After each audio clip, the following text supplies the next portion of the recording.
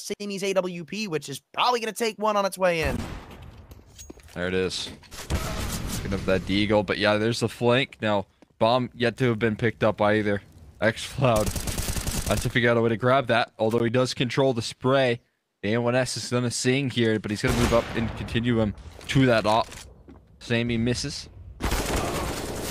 He actually able to find one and another. Oh, wait, what is going on, Xfloud? There's no way he can get away with this. He's making the right decision. He's going to go back in towards A. How is he getting away with this? He found 3 kills, 1v4, and this is how it could all go wrong for a Norris. There's no way Xfloud is going to win another clutch. I mean, hey, they know he's low, but they have no utility, and he's going to play the mind game in this one. Sammy on the AWP. It's probably the worst player you'd want in a situation like this. Not kills-wise, but weapons-wise, as he moves into arch timing is literally everything. My God. And Xfloud wins it. What a beautiful...